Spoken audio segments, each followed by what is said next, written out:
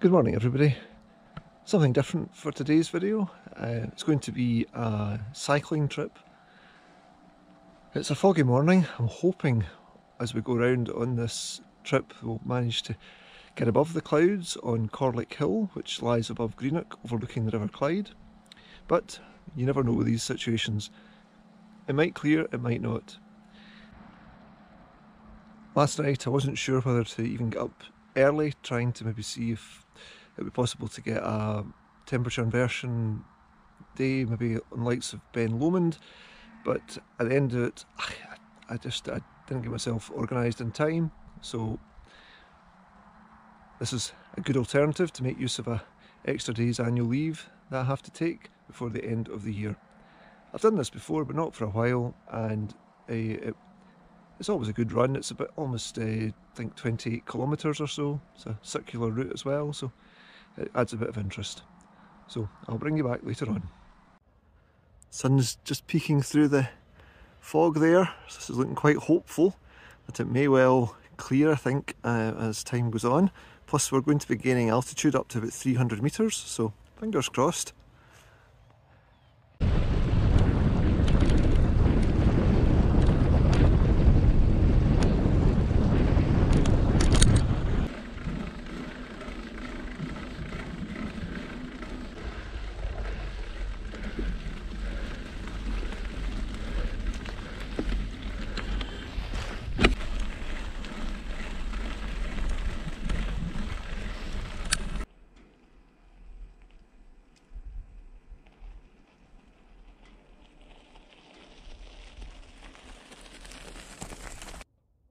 I've now reached the Corlic wind farm. This was opened just a couple of years ago. I was hoping it would be a bit brighter by now, but I suppose there's always still a chance. We've still got some more ascent to do, but I think we're probably up around about 230 metres maybe at the moment. So there's a little bit more to go to get to the summit of Corlic Hill, and as we always say, it might just clear. I'll also now show you one of the turbines. Maybe heard some noises in the background as well as they adjust, but I'll just show you that and then get back on the bike and head off again.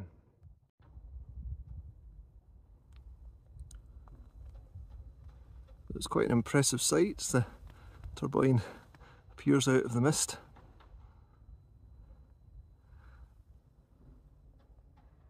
There's the sun, you may just spot it there. There's always a chance, as I say, it might get up here and it could just clear.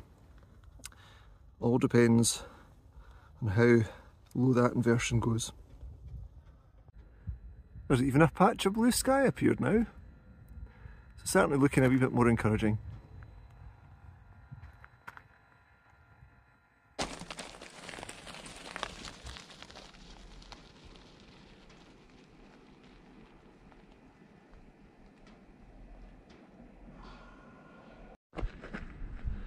Well, this is starting to look a bit more encouraging.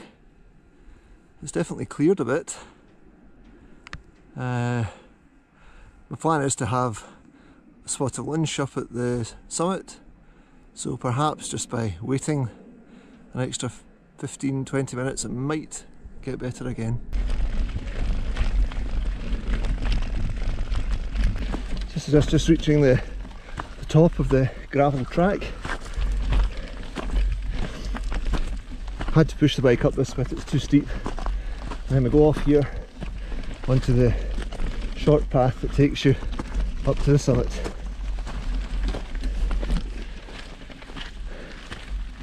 Still looking quite misty.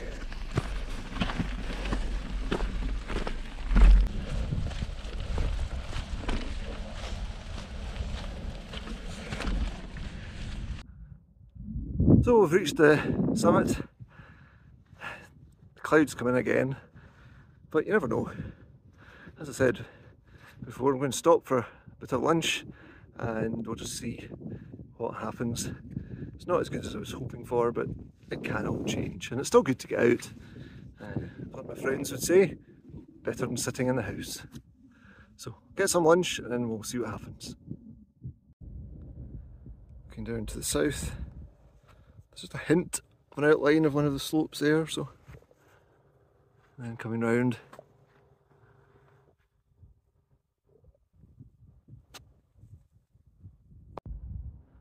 So this is certainly the clearest it's been. Just do a quick 360. If it gets better, I'll reshoot, but if it doesn't, at least we'll get something. A lot of cloud and banks of fog.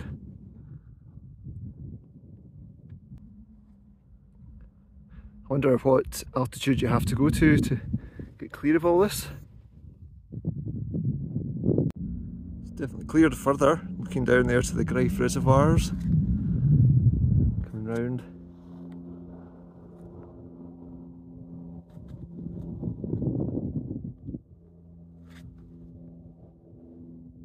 It's one of these things I really love about the outdoors. You just never know how it's going to go. On a day like this, sometimes you just got to take the gamble and see what happens.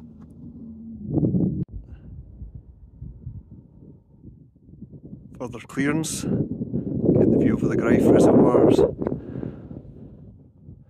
There's actually two, Greif number 1 and number 2, but we're only seeing the one at the moment. And we'll be heading off in this direction. You can maybe make the track out just above the green patch in the centre. We'll be on that after lunch. So just on a spot of lunch now. Brought some soup. You can never beat having a nice warm drink when you're at the summit on a cold, damp day. So I'll have this and a sandwich and then get back on the bike, and it's a descent, for this is the highest point of the day. Hopefully it'll maybe clear a bit more too. We'll just wait and see.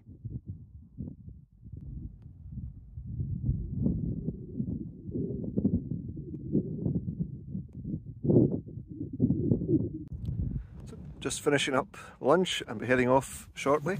The first part of the descent's too steep to cycle, so I'll just push the bike down and then we'll pick it up once we get onto the track at the bottom of this section.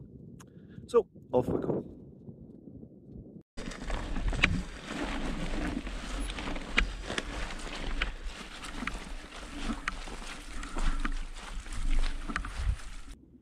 Just looking back to the slope where we came from and then over that stile, and then coming around here you can just see the track over it in the centre. So we continue along that for a few kilometres and then we join the Old Largs Road coming up from behind Greenock and take that round to Loch Tom and then turn off at that point back down by the Greif reservoirs.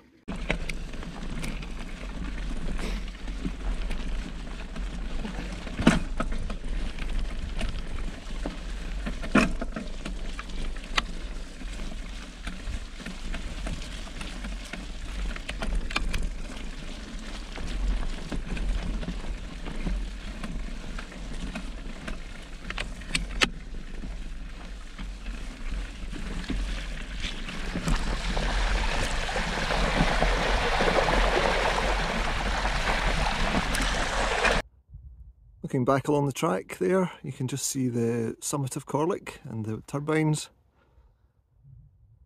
So that's the roughest bit of the cycle over.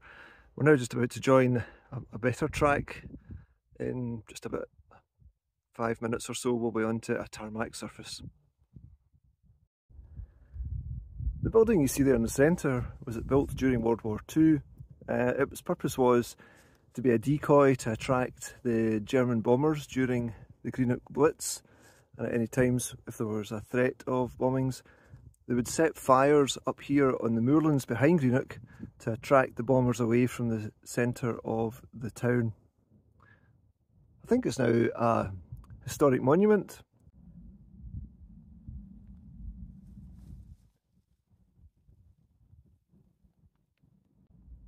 Looking towards the southwest there, Dunrod Hill coming out of the cloud.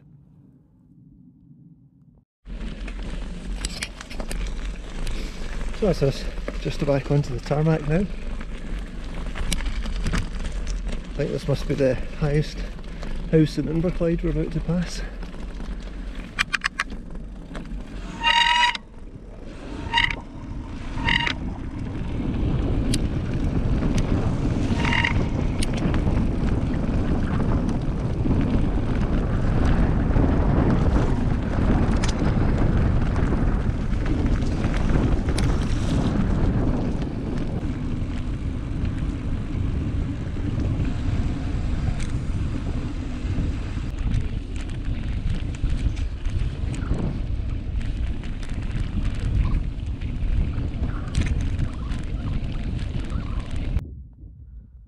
And the sun's trying to come through there, looking across to Loch Tom and Dunrod Hill.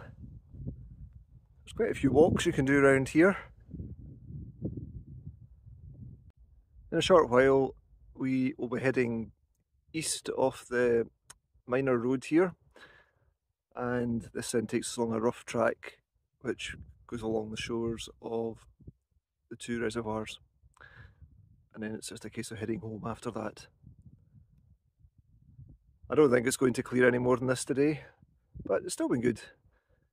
Enjoyed getting out and getting a few kilometres done.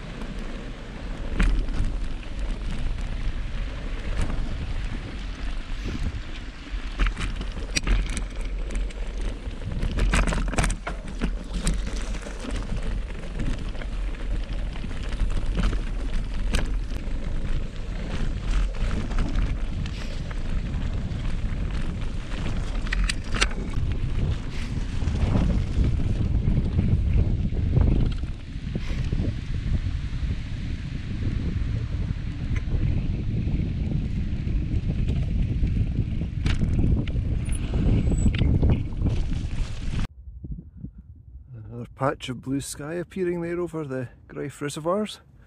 To be fair, that's the most blue sky we've seen, but anyway, at least it's dry. I'm panning round the other way.